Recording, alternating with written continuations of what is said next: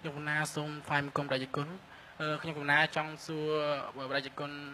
តើវិធីសាស្ត្រអ្វីទៅដែលបង្ក្រាបចិត្តខឹងរបស់យើងបានប៉ុន្តែចង់និយាយថាខ្ញុំកណាជារឿងពិតរបស់ខ្ញុំកណាគេបោះសម្ដីមកដូចថាលេងសម្ដីឬក៏ទង្វើរបស់គេមកយើងគិតខ្លួនយើងថាតើគេធ្វើចឹងសមអត់ប៉ុន្តែយើងចេះតែអត់ធន់អត់ទ្រាំរហូតអត់ទ្រាំទៅការខន្តីរបស់យើងគឺមានដែនកំណត់តែចឹងទៅយើងបើថាកំហឹងមួយឆាវគឺយើងទៅតែផ្ទុះហើយព្រោះយើងថាខន្តីរបស់យើងអស់ដែនកំណត់តើវិធីសាស្ត្រមិនទៅដើម្បីជួយឲ្យយើងបាត់កំហឹងហ្នឹងតែយើងគួរតែអត់ទ្រាំបន្តទៀតឬក៏មិនតែបើយើងអត់ទ្រាំទៀត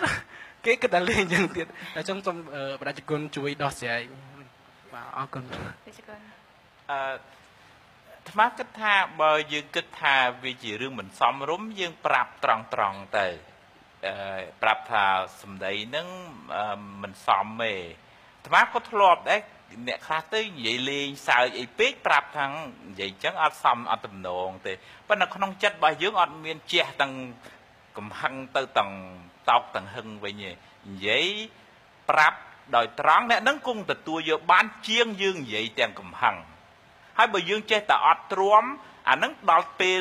ខន្តីខ្វះបញ្ញាអាគេជន់ហើយនៅតែទ្រាំទៀតហ្នឹងអត់មានរោវិធីសាស្ត្រដើម្បីដោះស្រាយទេនៅតែទ្រាំឲ្យគេជន់រហូតអាហ្នឹងក៏មិនស្រួលដែរអញ្ចឹងបើយើងខន្តីក៏ខន្តីប៉ុន្តែមានបញ្ញាហ៊ានដោះស្រាយហ៊ាននិយាយប្រាប់អ្នកហ្នឹងគង់ទាំងស្ដាប់យើងបានខ្លះបើស្ដាប់មិនបានទាំងអស់ទេអញ្ចឹងណាបើនៅក្នុងធម៌លោកឲ្យចេះផ្សាយមេត្តាហ្នឹងមានន័យថាណែបើអញនិយាយប្រងប្រៅដាក់គេទៅគេក៏មិនសប្បាយចិត្តហើយបើគេប្រងប្រៅមកយើងក៏មិនសប្បាយចិត្តដែរអញ្ចឹងយើងចាប់ផ្ដើមផ្សាយមេត្តាសេចក្តីស្រឡាញ់សូមឲ្យអ្នកដតីបានសុខរួចផុតពីទុក្ខអញ្ចឹងណាហើយមានថ្នាំ2 3គ្រាប់ហ្នឹងមានថ្នាំខន្តីមានថ្នាំមេត្តាមានថ្នាំយោគយល់មានថ្នាំ